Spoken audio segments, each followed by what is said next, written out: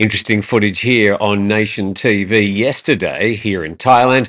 We've got two presenters who are basically introducing the thing or the person, or whatever you want to call it, who is probably going to do them out of a job. So the lady, I think her voice has been used for this new AI presenter, and they've just got a sample here of what it might look like with various news articles around the world at the time. And I have to say, very unconvinced, just very robotic. But we're going to have a talk more about that later in the program. Hi, and welcome to our Friday TNT. Still in the wars, this hand very swollen and very painful, but they've given me a million pills to take, so I should be okay. Live program tomorrow morning, and then we've got Grumpy Old Men with Steve on Sunday. But let's get started with today's main stories here. And a Thai PBS World reporting falling debris causes suspension of Bangkok's Yellow Line service. Now, this is one of the new automated services, so there's no driver. And the elevated Yellow Line monorail service in Bangkok is suspended until midnight. That was last night, to allow for repairs and a thorough inspection following an incident in which metal debris fell from the track onto traffic below. And the industry minister says if this happens again, the minister has stated that he would review the contract and those found to be responsible could face penalties.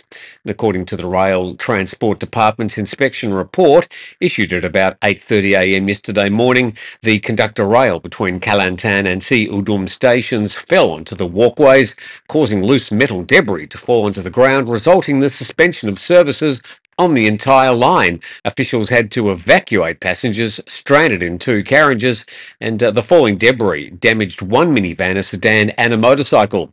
A bit more information from an article in the Bangkok Post saying that the Yellow Line monorail runs between Lap Prau and Samrong. The service started in July last year, and Thursday's incident was the second mishap on the monorail system, from which a wheel tumbled on January the 2nd and struck a taxi on the road below. So not sure whether the driverless train issue has got anything to do with this. I'm not sure if a driver could have prevented this from happening. Just looks like a shoddy workmanship in the installation of this system originally. And to a few stories, I suppose we could put this under the heading of people behaving oddly. Go to cowsodenglish.com. Naked Chinese man is saved on Bangkok police station rooftop.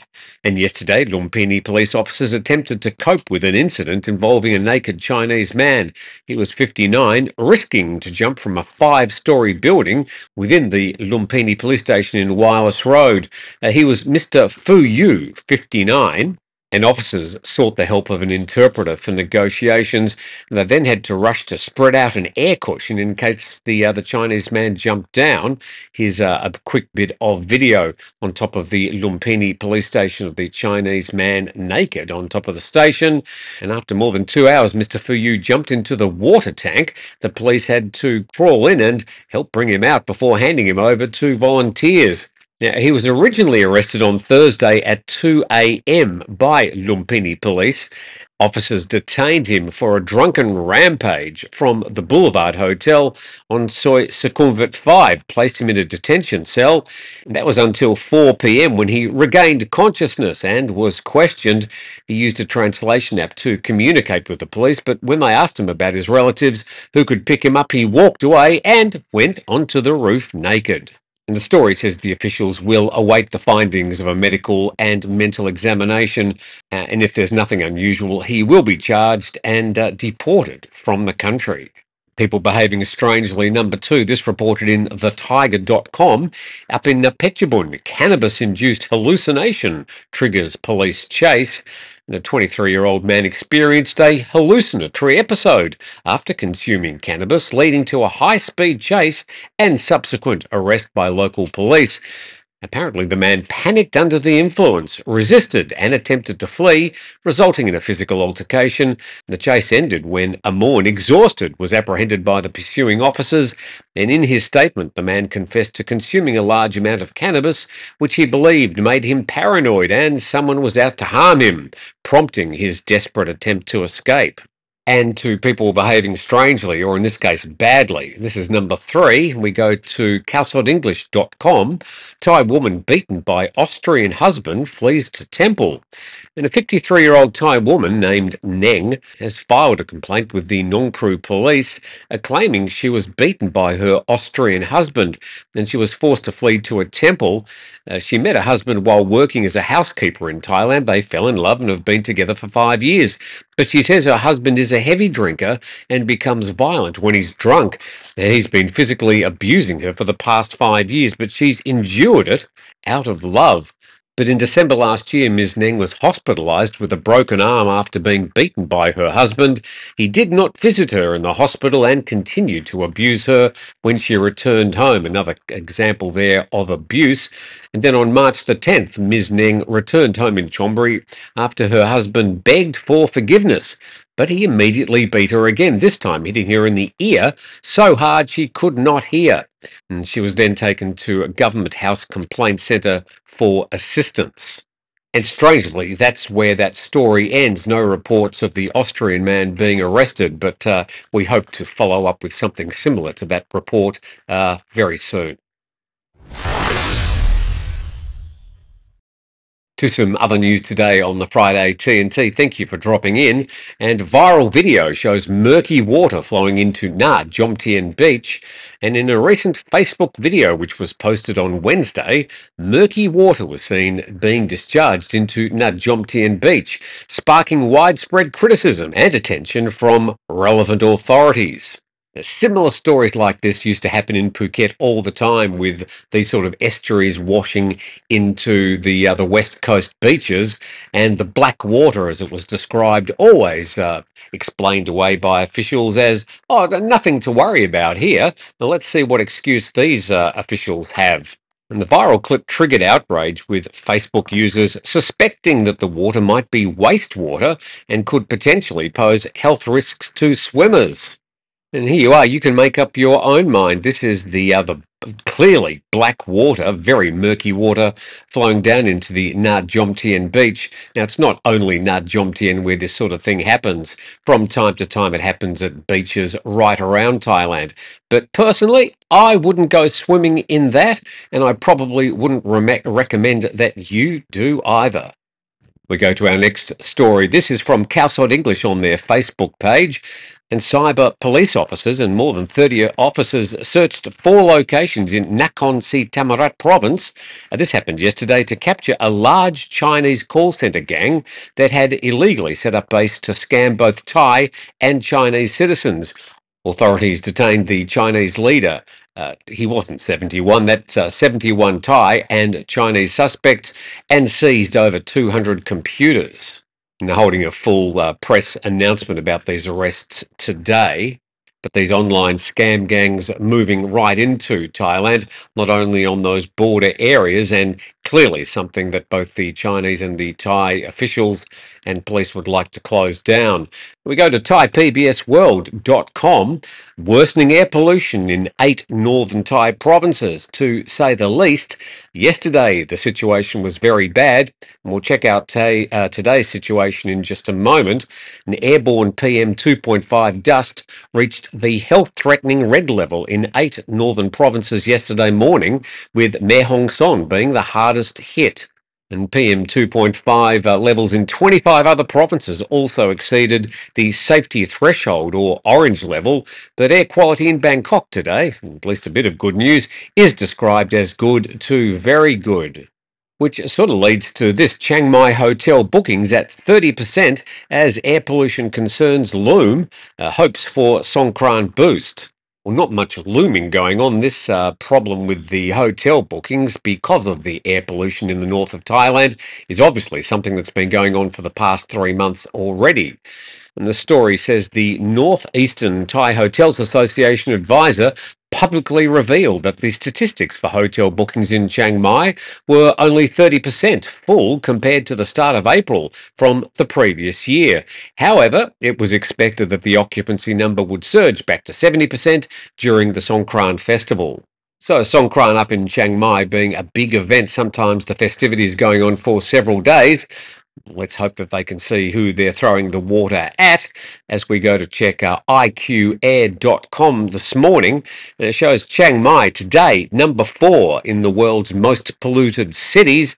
And if we have a look at the circle there, this is the north of Thailand. And not only do we have orange and red areas, but also purple and dark purple, which is considered hazardous air pollution. And the vast majority of that caused by the forest fires, not only in northern Thailand, but in those border areas. When you're trying to encourage people to come to Thailand, these are the stories you don't want to see. Pilot on Phuket, New Delhi flight sacked for flying under the influence. This is reported by the PhuketNews.com.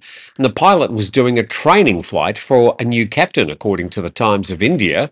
And Air India said, "We have zero tolerance of these things and have taken very strong action of not only terminating his service, but are also planning to file an FIR as operating a flight under the influence of alcohol is a criminal act." Now, the article doesn't actually explain what FIR is. I'm sure some of you will know. Please explain in the comments section. And pilots and cabin crew operating flights within India must undergo pre-flight tests as no alcohol is available, served or sold on domestic flights, but post-flight tests are conducted on flight crews operating international flights where alcohol is available. And in the first 6 months of 2023, 33 pilots and 97 cabin crew members had failed their breathalyzer tests. Well, glad they were detected, and good to see breathalyzer tests on the flight crew and the flight attendants. Now to this Nation story, and reported in the Nation, nationthailand.com, AI-generated Natcha and Nitchan set to take Nation TV by storm. And Nation TV is introducing what it claims are Thailand's first news reporters generated by artificial intelligence. Named Natcha and Nitchan, the two will bring fresh news to viewer screens from April 1 onwards. April 1 is April Fool's Day.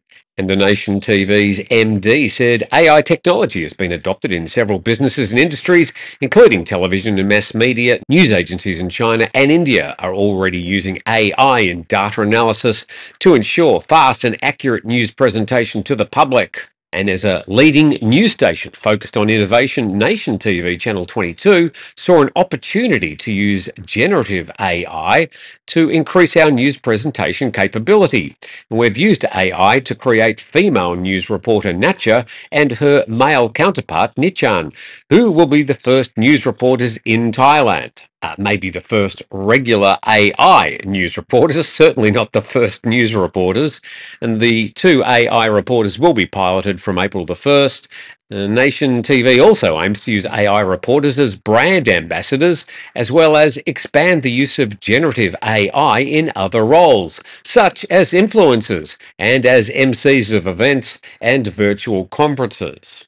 So, as I said earlier, these two reporters basically talking themselves out of a job, although I'm not quite as keen as they seem to be about this idea of AI presenters, and I don't really think it's going to catch on. I've got a funny feeling people actually like to see real people read the news, all the nuances, the winks, the nods, the odd comment here and there, and I'm not sure if this AI thing is really going to take. What do you think? So I suspect this is really just a bit of a novelty. Surely people aren't going to be just waiting every day to tune in to watch their favourite AI presenter. Obviously, they can create a very pretty and flawless-looking presenter, both male and female. But does this lend any extra credibility to Nation TV? Does it make it more watchable? Do you think this is a good idea? So, interested to hear in your comments. Please comment at your will in our comment section somewhere below there. I'm going to take my hand and have a bit of a rest. Hopefully you're going to have a good Friday. We'll see you tomorrow for our live program, where we can talk about some of these stories we did today in that program. And on Sunday, we've got Grumpy Old Men with Mr. Steve Ross. Thanks for watching. We'll see you later.